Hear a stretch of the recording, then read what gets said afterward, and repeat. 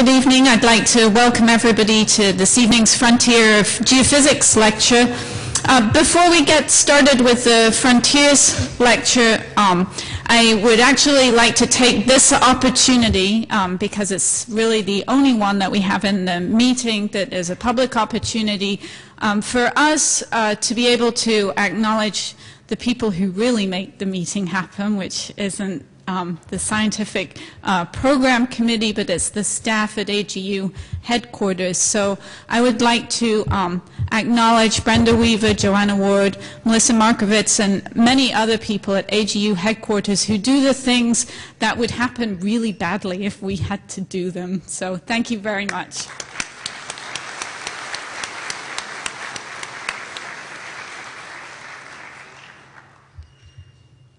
So it's my great pleasure this evening to introduce Julia Slingo, Professor Julia Slingo, OBE, who is the Chief Scientist at the UK Met Office. She is a Professor of Meteorology at the University of Reading, and in her former life, before being at the UK Met Office, was the Director of the National Centre for Atmospheric Sciences, which is housed at the University of Reading in the UK. Julia's research has been in a long career in climate modeling, particularly in some key aspects of atmospheric physics, for example, cloud radiation interactions. She's done an enormous amount of research looking at tropical weather and climate, their effects on global climate change and the impact on the tropics of climate change itself. So looking at those interactions. She participated in the Stern Review on the economics of climate change, and she is the first woman president of the Royal Meteorological Society. And on a personal note, it turns out that today is her birthday, so we're especially privileged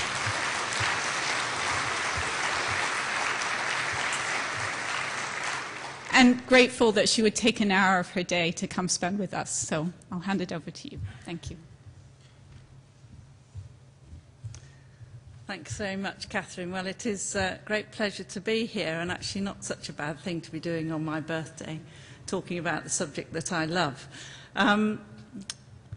But the topic for tonight's fairly challenging, and I looked at the title that I'd given and thought, my goodness, how am I going to cover all of this in less than an hour? And of course I'm not. And so it will, of course, have a strong meteorological bent to it, but I hope that by the end of tonight you'll see where I think the opportunities now lie for us to make serious progress in being able to deal with our increasing vulnerability to natural hazards and the way in which we can bring all our science to bear on this really important problem.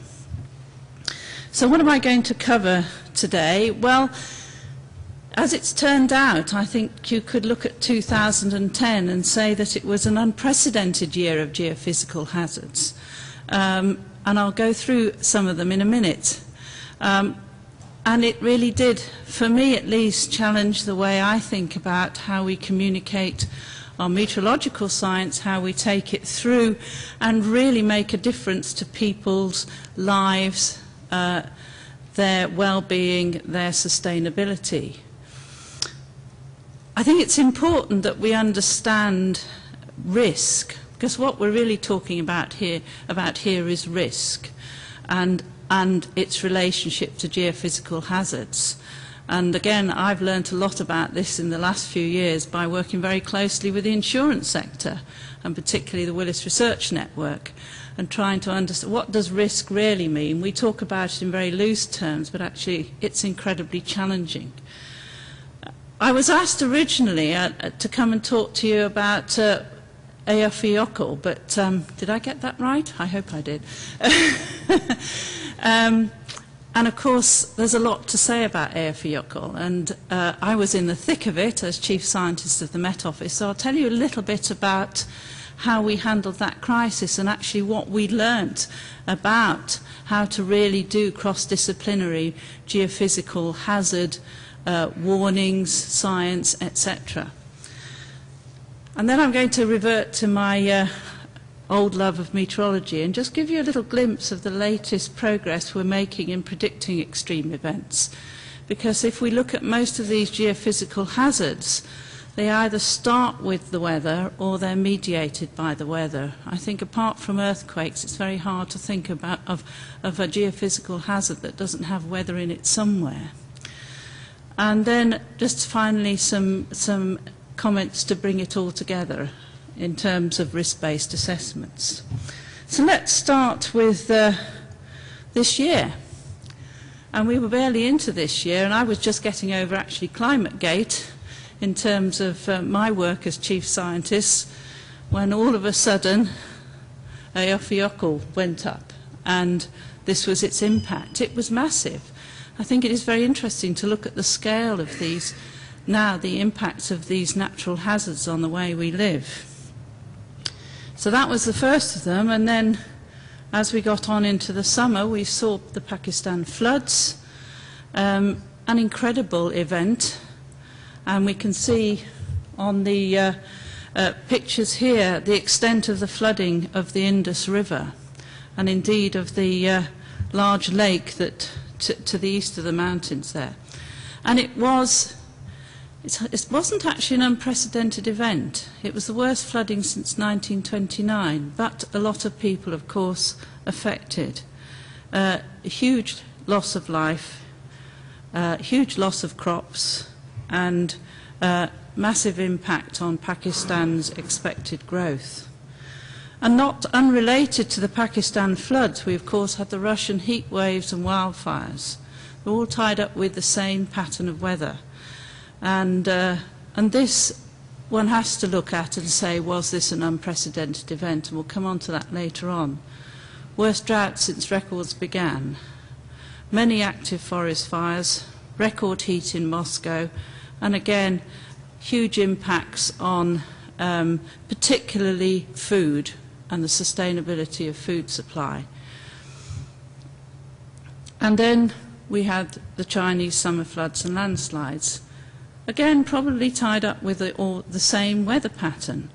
But worst flooding in a decade, 25 rivers at record high levels. The Three Gorges Dam, which had only been recently completed, or near capacity.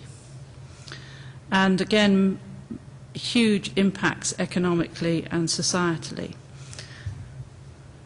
And one perhaps that didn't catch your attention, but actually is perhaps a warning of things to come, the first significant space weather storm of the new solar cycle. So we've been sitting here quite complacently for the last few years as our dependence on global communications has grown during solar minimum. And we're now going into solar maximum. And perhaps this is one of these things that's out there, a bit like the Iceland volcano, that we need to be concerned about, because a major solar storm would have a massive impact on global telecommunications, on our ability to move around the planet, on our electricity supply potentially, on even our financial trading. Lots and lots of impacts, and perhaps this was the first of something significant. And then just closer to home, we've had another severe bout of weather following the weather we endured at the beginning of 2010. Here we are at the end of 2010 in very severe cold weather, traffic chaos, warning of Christmas presents not being delivered in time for Christmas. A major problem. But nevertheless, this has become a pretty big issue, and I've spent the weekend talking to the government chief scientist about this continuing cold, and is this something we're going to have to learn to live with in the next few years. Global warming? Maybe not. But anyway, what we learn from all of these when we look at 2010 and many of the others is that we are increasingly vulnerable in this interdependent environment in which we live. That very few of those catastrophes that I talked about are just involve meteorology. Meteorology may be the beginning of them, but actually what impacts us is meteorology plus something else.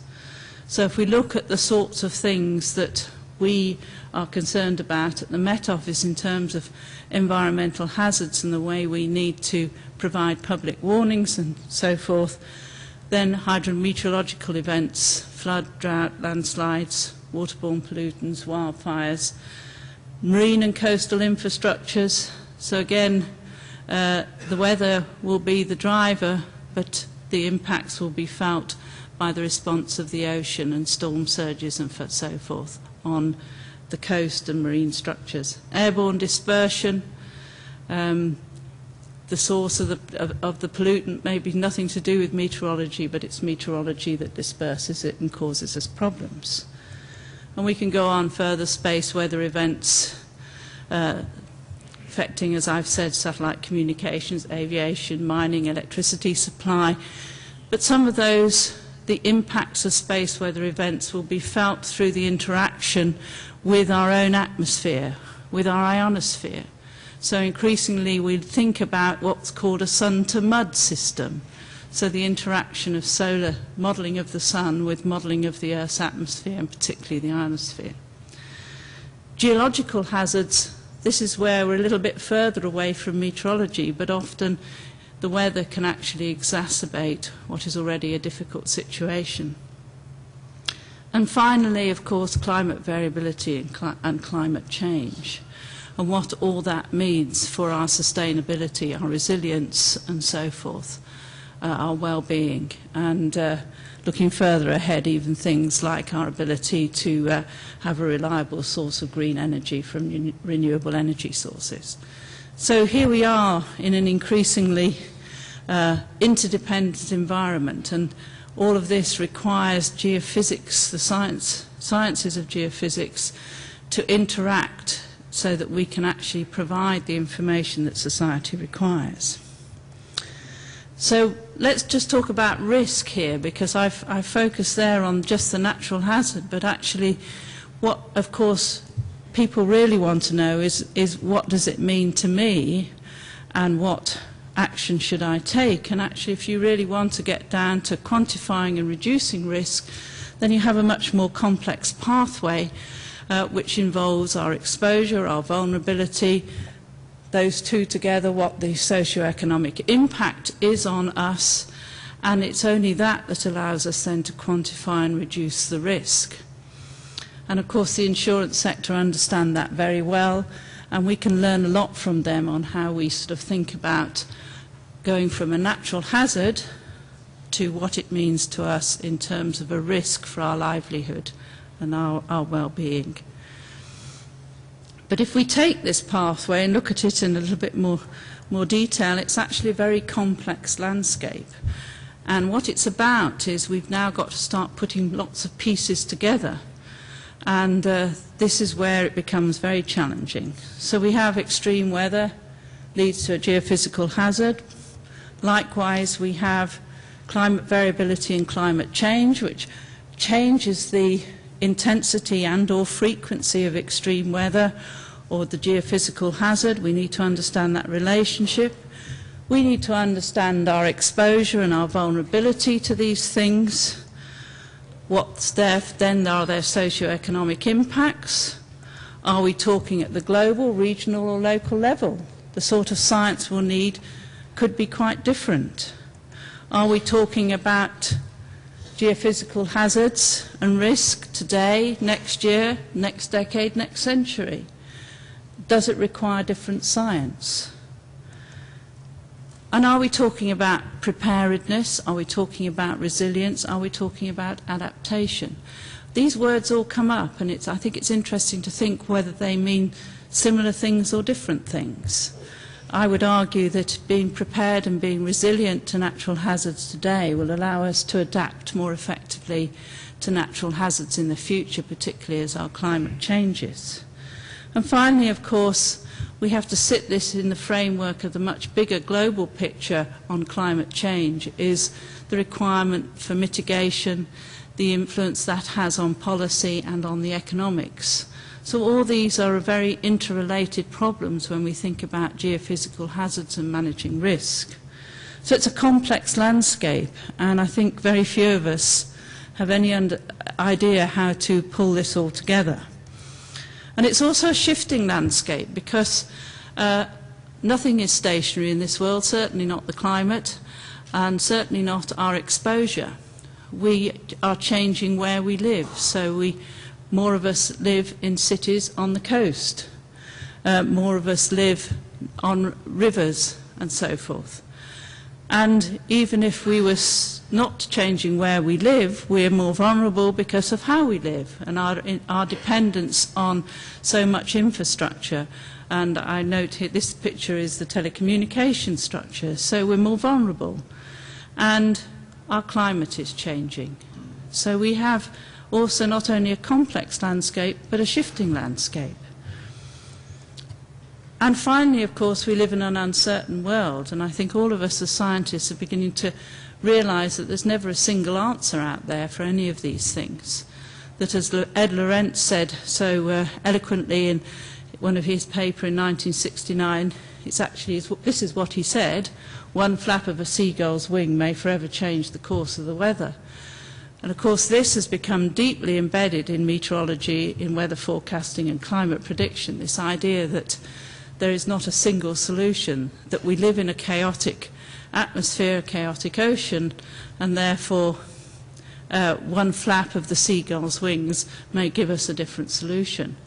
So we all understand that we have to take a probabilistic view to prediction, but I would argue that that applies not only to the weather but to many other aspects of geophysical science.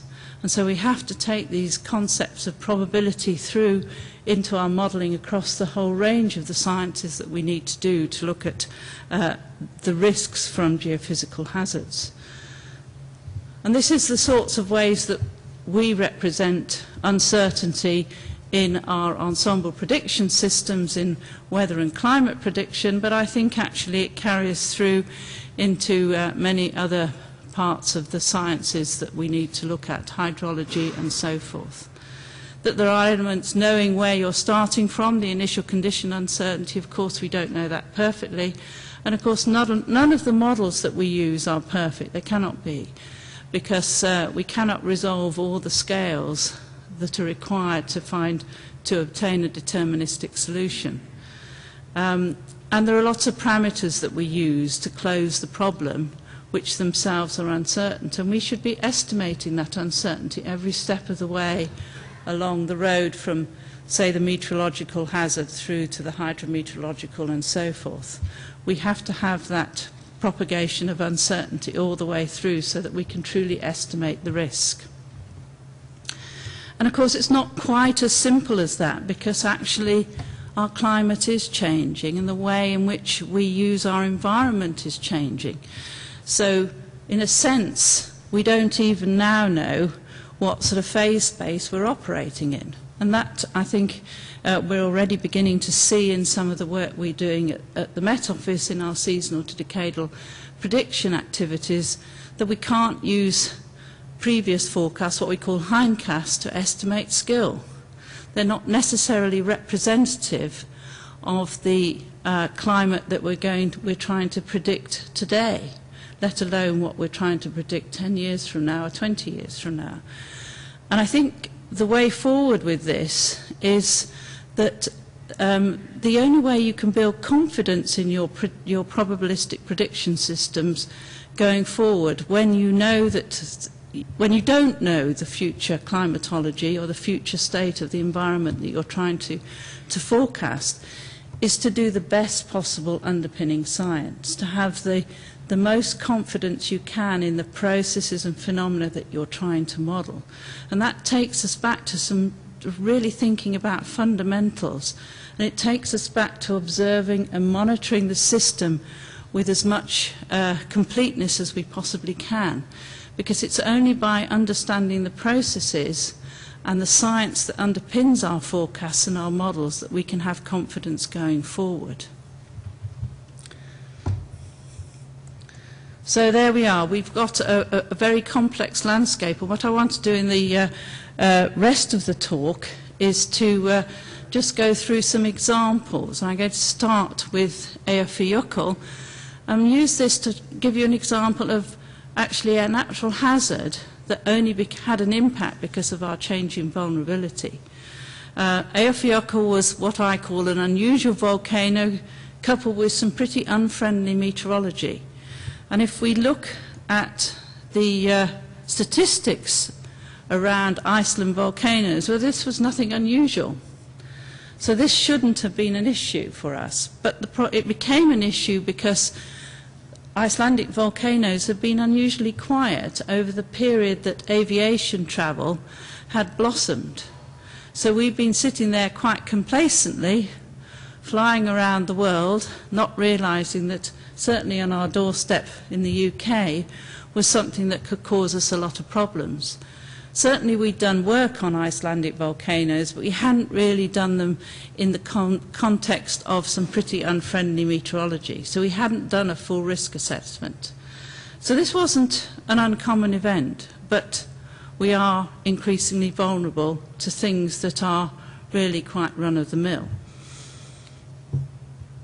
So here we are with Geophysics, and the problem with this particular volcano was that it began to erupt in March, but in April it erupted through the glacier.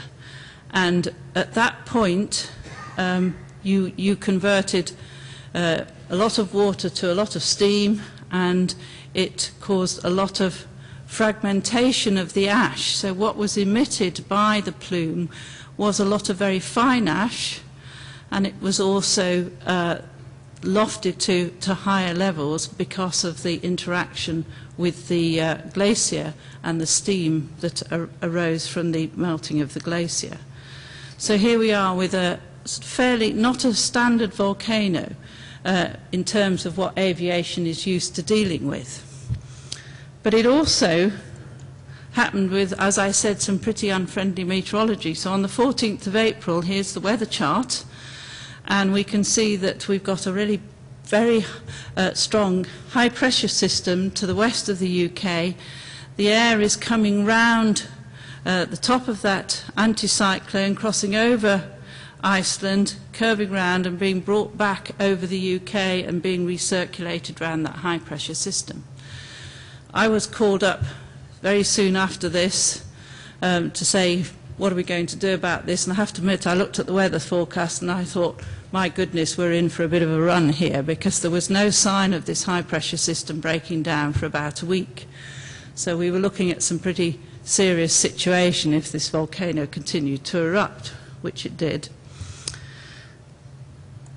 So what about, why was this a problem? So we were under a lot of pressure as to why was this so difficult. And the other point is that, yes, Iceland has these unusual volcanoes, but also the North Atlantic has some unusual weather regimes. It has this unique weather pattern called the North Atlantic Oscillation, which is shown here.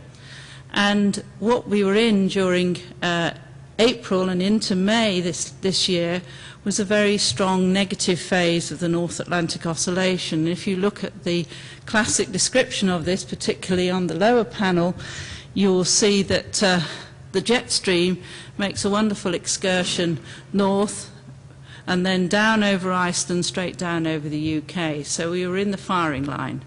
The ash was going to be carried straight from Iceland right over the UK and into Western Europe.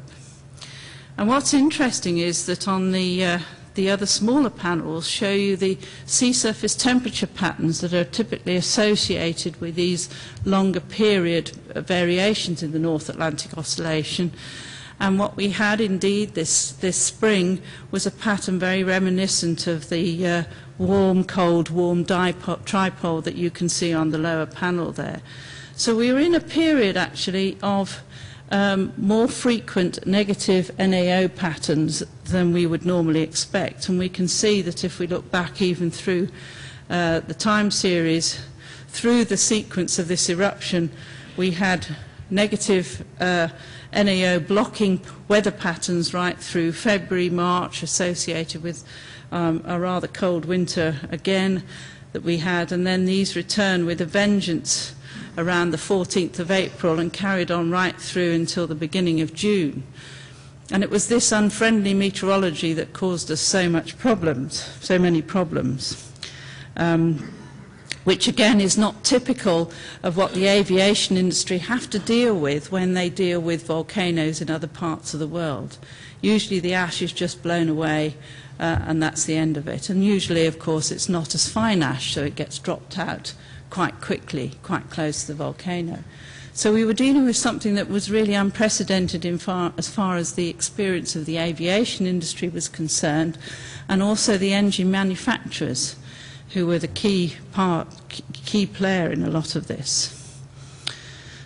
So the volcano goes off. There are volcanic ash advisory centres, and we have responsibility in London for what looks like quite a small sector, but it takes in the volcanoes of Iceland, and although it's not drawn very well, some of the other ones further south. But the point here is that if a volcano is in your sector, that ash belongs to you, even if it leaves your sector. So there we were. We couldn't get rid of it, so it was our business even when it went into the Montreal VAC or into the Toulouse VAC. But it did mean we worked very, very closely with the other VACs that were affected.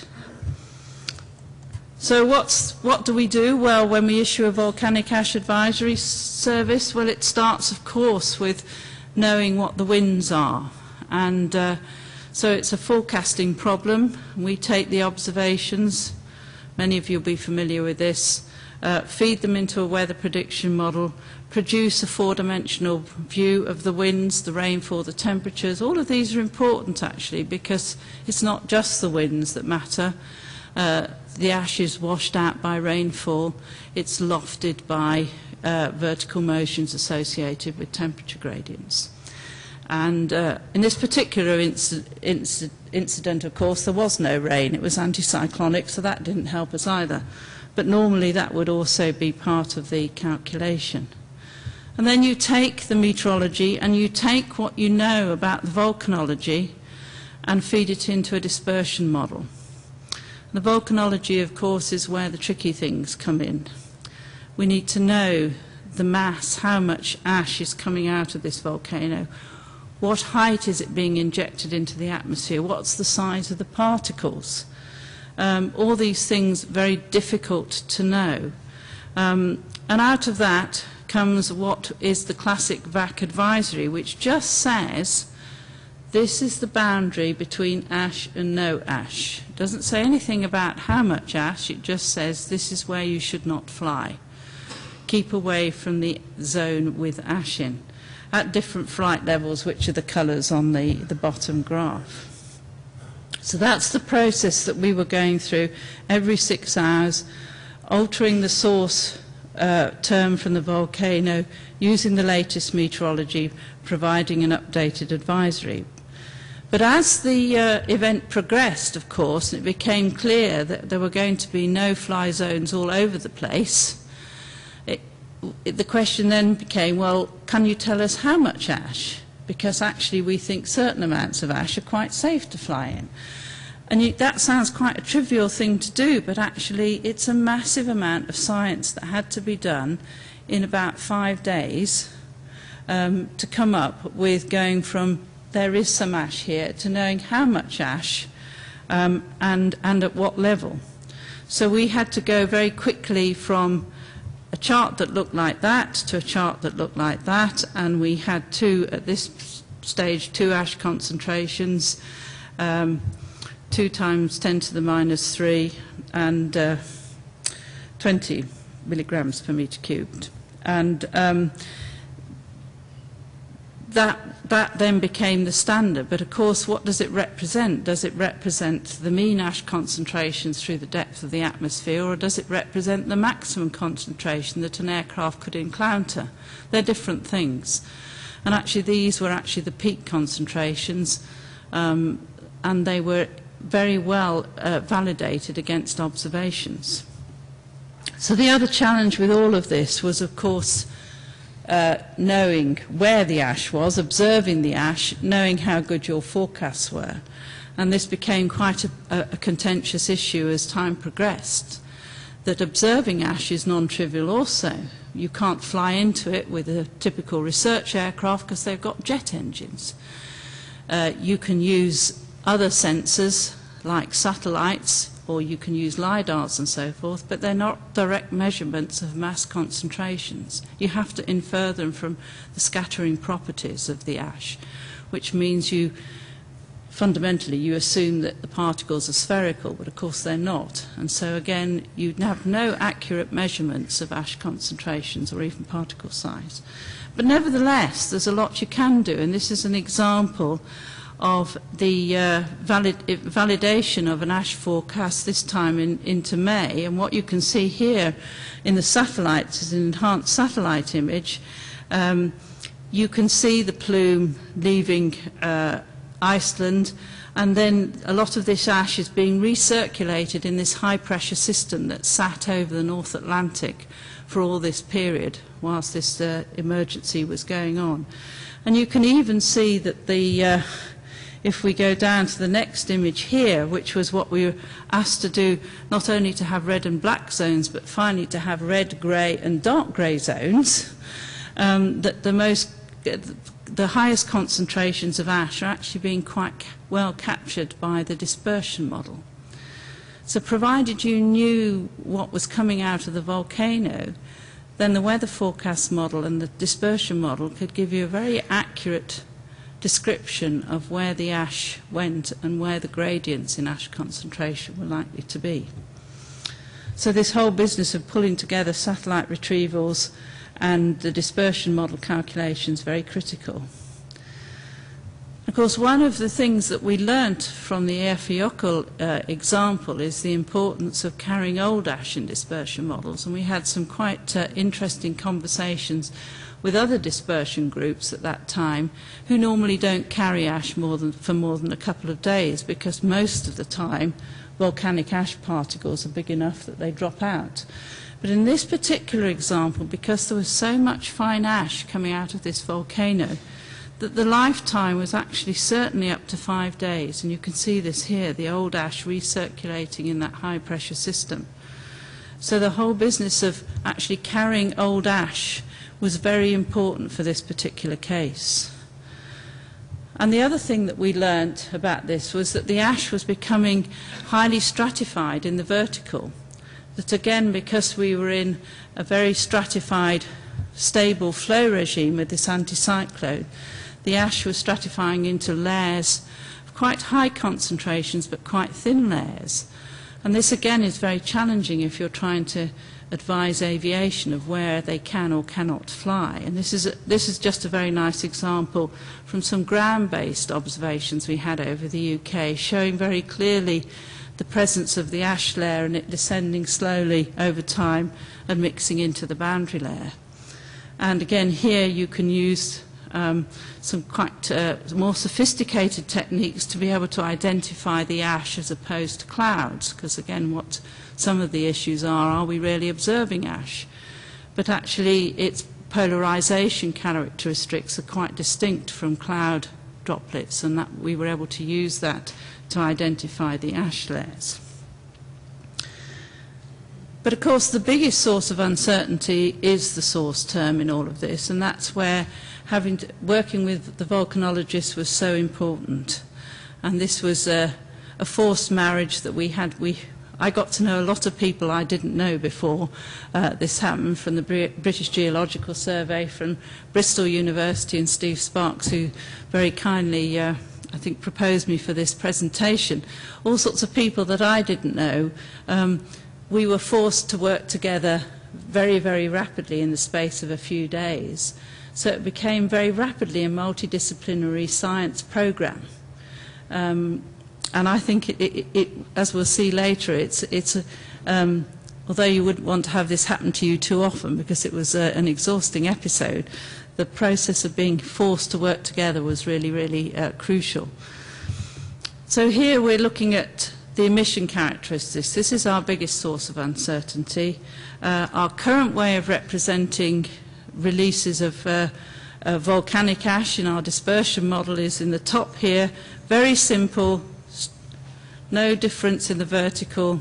It's a column and it gets dispersed. And you can look at all sorts of more sophisticated ways of describing it. And probably the best way is some probabilistic approach, which is what we're currently investigating. Because fundamentally, what you're having to deal with is an emission source that can go from looking like that, that's the peak of its eruption, to an emission source that looks like that. And what we're really interested in, of course, from the point of view of the dispersion modelling, is perhaps not what's coming out of the volcano directly at the volcano, but what is actually exiting the area about 100 kilometres downwind. Because at that point, a lot of the big stuff has settled out, and actually very, very rapidly, as you can see in these images, actually the plume becomes quite stratified and laminated. And this is what you really want to put into your dispersion model. So understanding the dynamics of volcanic plumes is also quite critical to this problem. And it's a serious fluid dynamics problem of understanding how does a plume from a volcano form structures like this, and how can we model that and then feed that into our atmospheric dispersion models.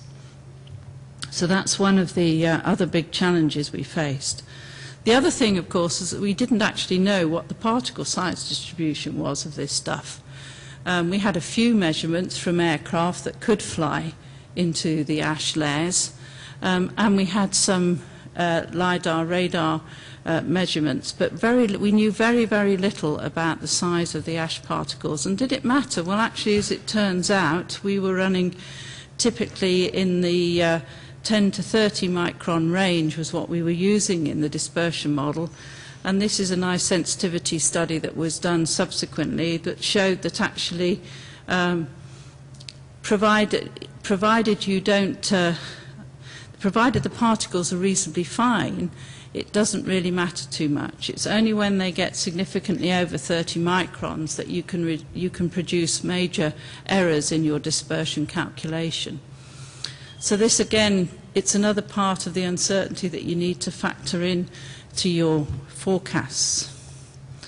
So what we're moving to now, rather than having one forecast for where we think the ash is and how much ash there is to something that's much more based on a risk category for threshold exceedance.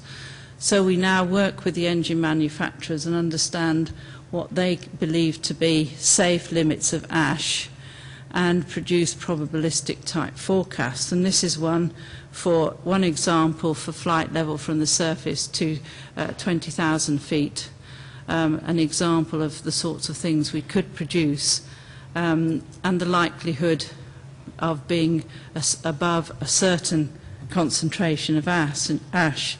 And this is quite useful. You can look at it in lots of different ways. So we can take Stornoway, for example, and look at it in time and look where you might have high probability, if you were flying around Stornoway, of exceeding dangerous levels of ash. And I think this is the sort of product that we're gradually going to have to move towards, and much more discretization in the vertical. Or another way that you might present it would be something like this, where you would look again at the probability of exceeding a certain ash concentration. So the red, grey and black are similar to the colours I was showing earlier on. So this is how we're going to have to move forward with this. And I think what we got out of this was that we learnt during this whole process about how to put some of those pieces together that I talked about earlier on. We were forced to very rapidly. And what we can take from this is that some bits of the puzzle are more mature than others. And this is the sort of way in which we could look at many of these geophysical hazards, is to think about the whole sequence of things that we need to know to be able to make a confident assessment of risk, and to then look at where the gaps and uncertainties, the major gaps and uncertainties are. And this is what we learnt just within a month of having to deal with Geophysics, that there were some things, particularly the formation of the suspended ash plume, which is a major uncertainty. We also learnt that actually we need to know a lot more about the ash cloud properties. So it was clear that there was some agglomeration of the ash, and these bigger particles were dropping out, but we don't really understand the process, and we certainly don't know how to model it in our atmospheric dispersion model. But it might be crucial for getting the right concentrations and particle sizes some way downwind. So this is a sort of, in a way, a microcosm of the sorts of things that we as a community have to do as we go forward. What I want to do now is to just talk through much more quickly a couple of examples from other geophysical hazards and give you a flavour of, from this summer, particularly this summer, and give you a flavour of where we're getting to with our weather and climate prediction, because as I've said, a lot of these start with weather, and if we can make skillful predictions of weather, then we have a solid foundation on which to build a more complete estimate of the geophysical hazard and the geophysical risk.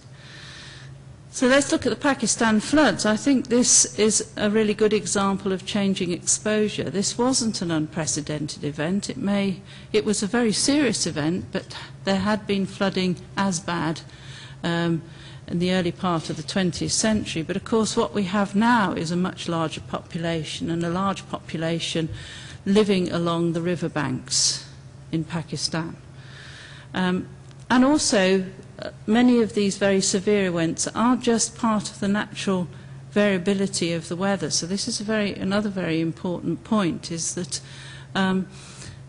it's very easy for people to say, well, isn't this climate change? Well, sometimes there may be an element of climate change, but most of the time this is just a conjunction, a natural conjunction of weather systems that happen, or a type of weather pattern that occurs that is not that unusual.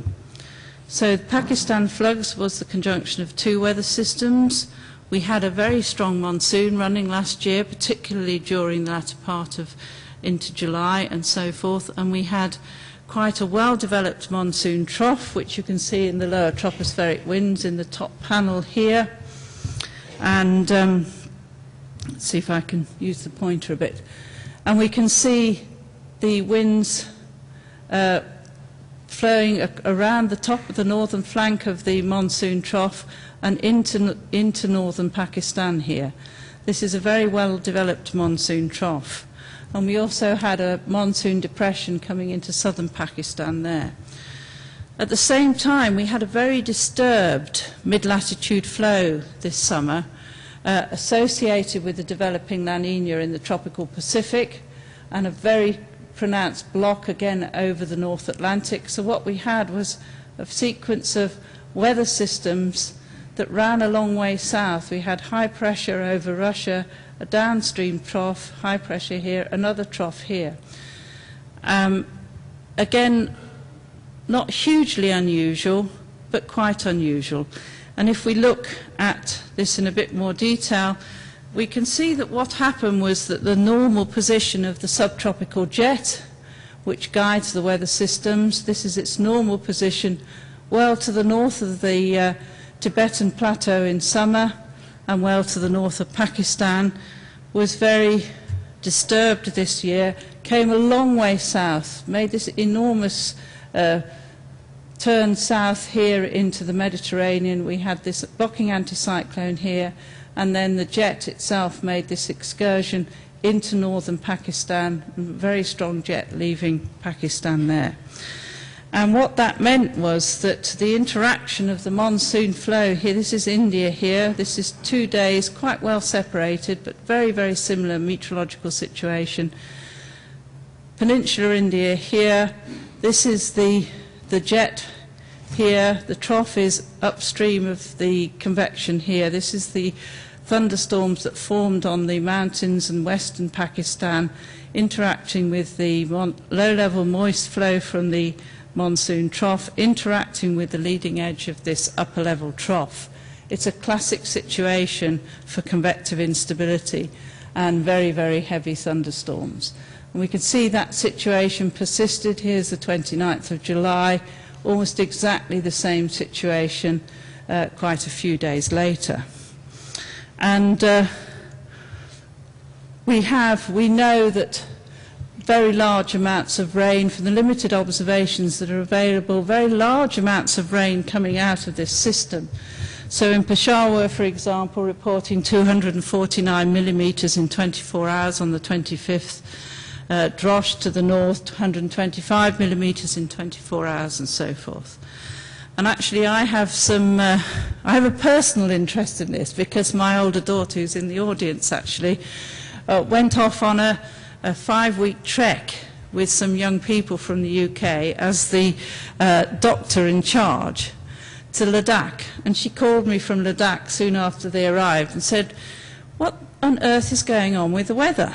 It's raining and the passes are all filled with snow, and the locals are saying, we don't know what on earth is going on here. We've never seen anything like it." And I sort of said, well, you know, you probably get out in the next day or two, but you should be prepared for more of this, because it looks like that sort of season. And indeed it was, and she had a pretty exciting time, and I was very glad to see her home after 5 weeks. But here just are some of her photographs from Ladakh, which is a bit further over than western Pakistan and the headwaters of the Indus, but was equally badly affected. And the main town of Leh quite badly damaged, a lot of it washed away or whatever. And this is just an example of what she experienced, which was cloudbursts around the mountains, thunderstorms, massive thunderstorms, huge bursts of rain that came down these mountain rivers, washing away everything in its wake, all the bridges and so forth between the communities. And here we are with, again, roads washed away, massive mudslides, buildings just tumbled, and great rocks moved, trees thrown everywhere. So this was a pretty violent event. These were major, major storms that happened over the mountains. And the question is, could they have been predicted? Well, we were in touch with the Pakistan Met Service right from the very beginning of this crisis, and providing them with forecasts from what we call our crisis area model, which is a 12-kilometre model we use in many parts of the world. And the accumulations here for the 29th of July are really quite staggering. These are 6-hour accumulations, and we're up at 64 millimetres and beyond with these colours. The value of this, of course, is that you could have fed this into a hydrology model and looked at the impact in the subsequent days and weeks of what would be the effect on the Indus as this massive amount of rain moved down the river system. We can't observe this amount of rain very easily. You could see the sparsity of the rain gauge, but we could use this sort of modelling now, which is getting to the level at which it becomes incredibly useful to link up with the hydrology. And we could, I think, have used this sort of modelling and these sorts of forecasts to tell us about the impact on the Indus and the flooding.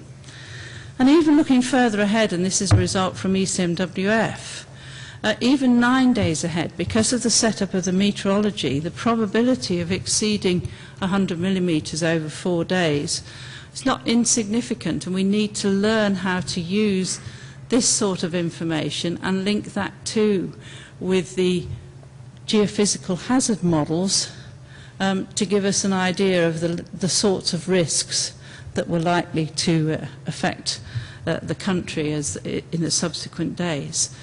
So the point here is that even though this was very extreme rainfall, there is something already that we can do and actually could do to make a difference. Right, now I'll just move on very quickly to the Russian heat wave, because actually this is where we've looked at changing vulnerability, we've looked at changing exposure, and I think now we could possibly be looking at changing climate. And the Russian heat wave, again, associated with a weather system that does occur. This, again, was one of these persistent atmospheric blocking events. But it really was quite a dramatic heat wave. Here are the temperature anomalies for the latter part of July, and they certainly got up to 12 degrees C or more for that week. And it's getting into, well, very similar, in fact, to the European heat wave of 2003 in its intensity and its impact. So again, you can ask, well, could we have forecast this? And this is actually quite an interesting result that we hadn't sort of particularly looked at in the Met Office until I said, well, I'm going to talk about this, and I'd like to know, could we have made a seasonal forecast? It's the sort of thing you think, well, the seasonal forecast just wouldn't be very good at. But actually, this was quite an interesting result. So this was our May seasonal forecast for July. So this is 2 months in advance. And these were the temperature anomalies from an ensemble mean. So this is a whole set of forecasts. And even in the ensemble mean, there's a warm signal. And you can see the square, which is the main affected region, and Moscow in the middle there. And if we plot the distribution, though, of temperatures for that green box from those various seasonal forecasts, actually you find something quite interesting. First of all, the forecasts are really, the distribution of forecasts is quite separate from the hindcasts. So there was a signal here, actually, that we could have used.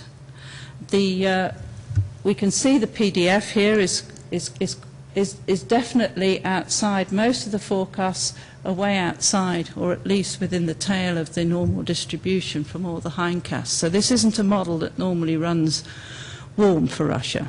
So this was a signal that could be detected. And if we look at those two outliers here, the warmest ones, giving us anything between 5 or 6 degrees, and look at the distributions of temperatures against what was observed here and the two outliers here, you see that actually the model has captured not only the right intensity, but to some degree the right sort of structure. It's clearly associated with a weather pattern. It's clearly associated with a blocking regime.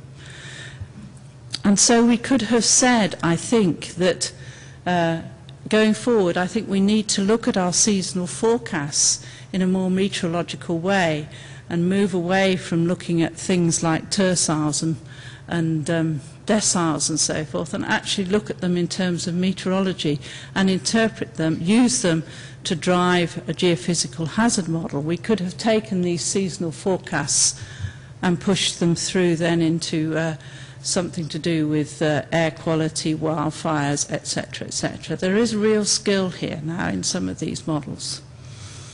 And equally, just to make the final point, that the circulation patterns here are clearly associated with blocking and downstream troughs.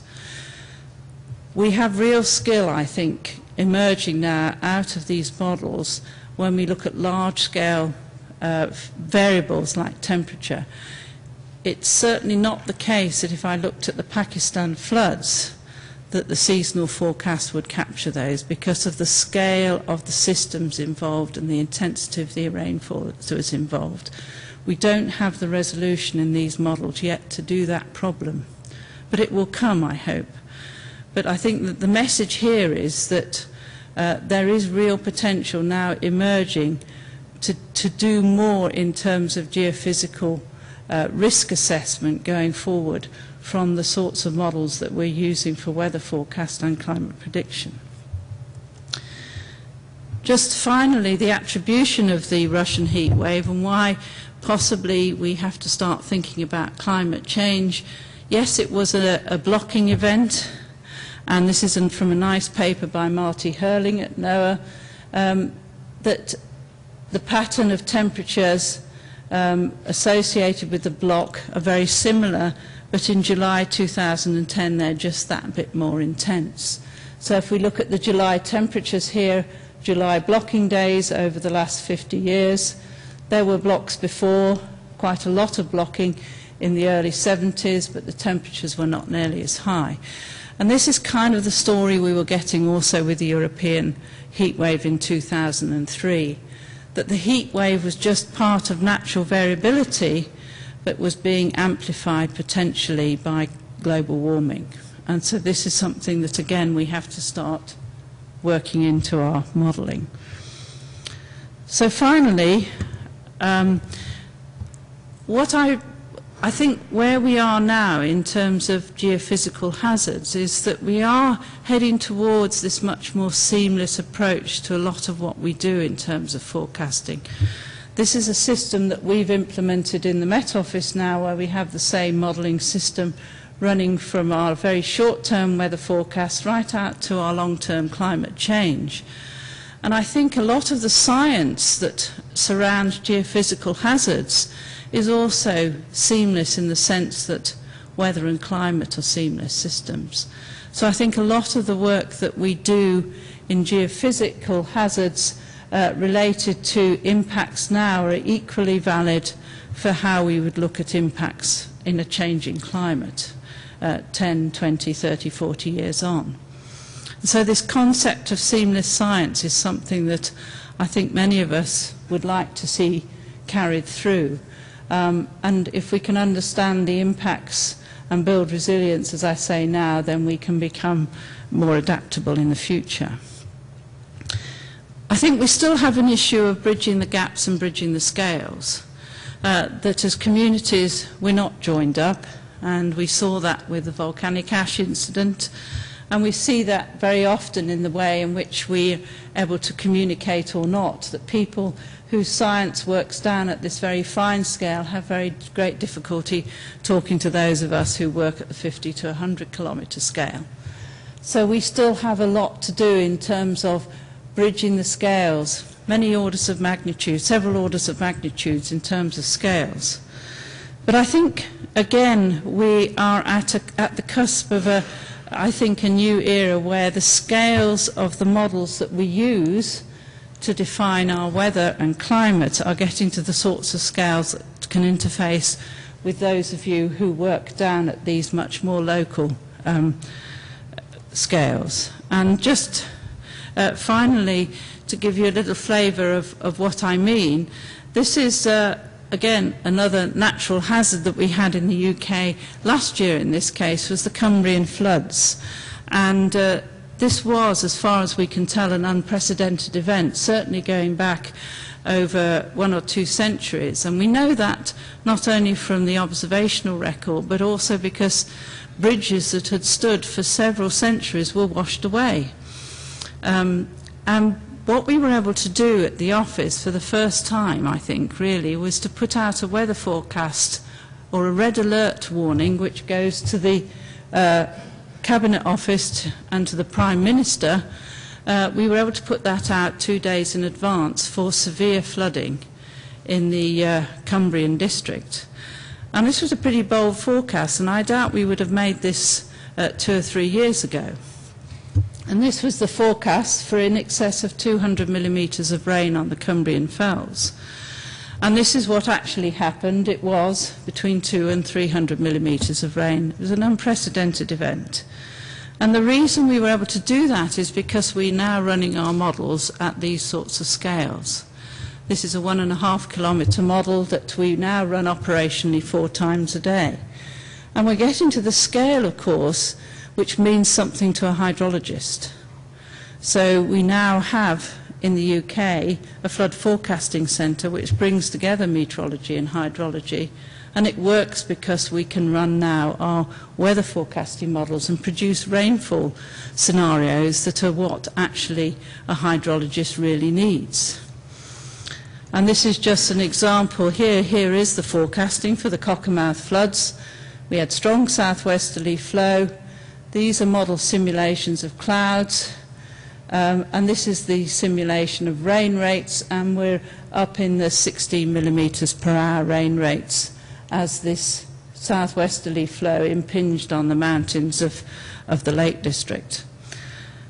Here's another example from an earlier flooding event in Morpeth, which is on the north coast of England, but again showing again the skill of when we're down at these sorts of scales of 1.5 kilometres. Here we can see convective cells as this depression winds itself up, convective cells forming on the front in the model, and propagating into northern England here in a great stream of heavy rain events. These are these pluvial flooding events which we increasingly see, and we really do need to be able to simulate the very high intensity rain rates. So where this takes us, I think, is to a situation where we are now, where I think it's really meaningful to actually try and combine geophysical hazards in a complete system. And this is kind of my vision of where I would like the Met Office to be in the next few years, where not only for weather forecasting, because this is our current system, we run 20 kilometres globally, 1 kilometre over the UK, where I'd like to be to do seasonal impacts, to do climate change impacts. So this is the challenge for us, is to get the science and the resources to be able to run globally at these sorts of resolutions on for many times, feed those into our regional predictions at 1 kilometre to get the local meteorology, which allows you then to do the impact and the hazard and the risk assessment. And I don't think this is an impossible dream. I think this is achievable within the next 5 to 10 years. So if I come back to the picture I had at the beginning, and I've just changed it very slightly and I've put some colours onto it to sort of show you where we are. I think in terms of the meteorology, we've made remarkable progress in the last few years in being able to predict weather and climate extremes, not just tomorrow or the next few days, but maybe even out to a season or even a decade ahead. And we can relate those now, I think, much more meaningfully to other science areas in geophysics, because we are now actually working at the sorts of scales that really allow us to relate, to integrate the science in the way that we saw with the volcano and the way that we can see with a flood forecasting centre that we now run at the Met Office. But we've still got masses to do. We don't really understand the links through these different pathways to eventually getting us to quantifying and reducing risk. And that's where we need to interact with very different communities, not just in geophysics, but in social sciences, economic sciences, working with those sectors who understand risk very well, like the insurance sector and the financial sectors. And of course, all of this has to be within a probabilistic framework. So we need to accept that there will never be a deterministic answer to any of this. We need to embed probabilities deeply into the science that we do across all of geophysics. So finally, some concluding remarks. Geophysical hazards, as I've shown, cross many disciplines and many scales in space and time. It's a very, very challenging problem. Many of these hazards are caused by or mediated through weather and climate extremes, but I think that progress depends on that integration across disciplines of, I've talked mainly about modelling today and predictions, but of course integration across disciplines of observations and monitoring. One should never neglect the fact that we need really good observations and we need to monitor the environment in which we live. Analysis of those observations and modelling of the system, predictions and impact assessments, we need to handle and communicate uncertainties in a much more clear and transparent and robust way. I have to say, and everybody who's heard me speak on anything recently to do with prediction, weather and climate prediction, that there is so much more we could do if we had access to the sort of supercomputing power we need to do this problem properly. You've seen that we have capabilities to run these models at very fine resolutions. There is capability there in a lot of the seasonal forecasting if we can run large enough ensembles, and so on and so forth. And many of the geophysical models that will have to interact with the meteorological models, they also require massive supercomputing power to do the job properly. So the science, I think the science is far ahead of our ability often to deliver it for society. So we as a community need to keep pushing for more supercomputing power to deal with these problems of natural hazards. And finally, of course, one shouldn't forget that dialogue with the end user is absolutely vital. We need to be sure that what we produce and the way we think a risk should be presented is what the end user can understand and is what they want. And often, actually, I find interacting with end users very stimulating. They challenge the science, they challenge the way in which we interpret our forecasts, and they bring a lot of freshness to the subject. So I think on that note I will conclude by saying that what of course we need is a natural hazards prediction service, and in the UK in the Met Office we're working very actively now to develop a natural hazards partnership with a whole range of disciplines around the UK so that we can actually make progress on this problem. So thank you for listening, and have a nice evening and have a late dinner. Thank you.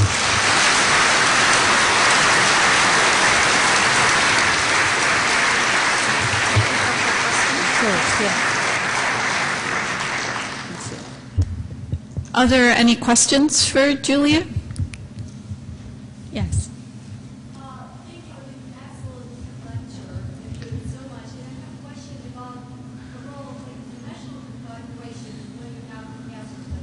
Did you collaborate with other centers who have thousands of the models for forecasting? Yes.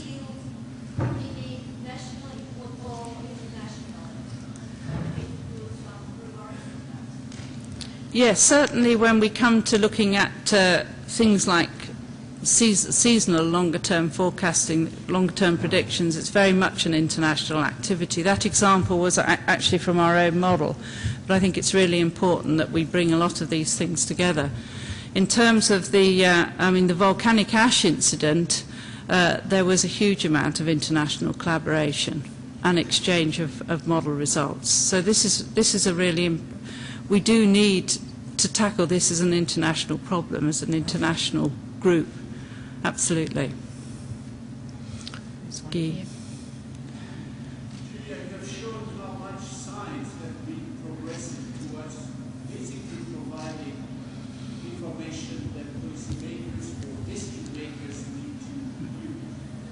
But it seems also in many examples that you've been showing that the governments, the way those risks are used by the decision makers, becomes one of the biggest bottlenecks in addressing the problem. In other words, in the Russian heat wave, the authorities didn't know what to do about it. The volcanoes, it was a mess in Europe because nobody could make a decision. So how do you see the progress that currently needs to be very important in this area to be made? How long have you got, Guy? I mean, you're absolutely right, which is why, you know, the lines going from even if you had dealt with the exposure vulnerability, how do you get people to act is incredibly difficult, and you need the right sort of structures, and we don't have them. I think, though, the point I was trying to make is that even without those structures, I sense there's so much more we could do if we as a science community were more integrated. So even the Pakistan flooding example, where we were working with the Pakistan Met Service and providing them with rainfall forecasts, think how much more we could have done if we had known that there was a hydrological community out there who could take those rainfall scenarios and run them through a hydrological model. I think we clearly need some international frameworks for this, and I think that's was the outcome for the Global Framework for Climate Services, which is where that will go. I think that's a long way away because actually even for ourselves we have to find our way around this pathway ourselves as scientists. I don't think an international framework will solve the problem. I think we as scientists, as in the way that we had to with the volcanic ash example, we were forced to work together. We've got to find a way to develop more interdisciplinary science, to really do that, bridge that gap between the weather and climate to the geophysical hazard, which is why in that diagram I put an orange arrow, that even as something as basic as that we don't do well. It's not a very complete answer, but I think a good start, let's start with our own community and let's do better there, and then I think we'll be in a better position to influence the wider international scene. I think that's it. Okay, good. Okay. I'd like to thank Julia again and wish everybody a good evening.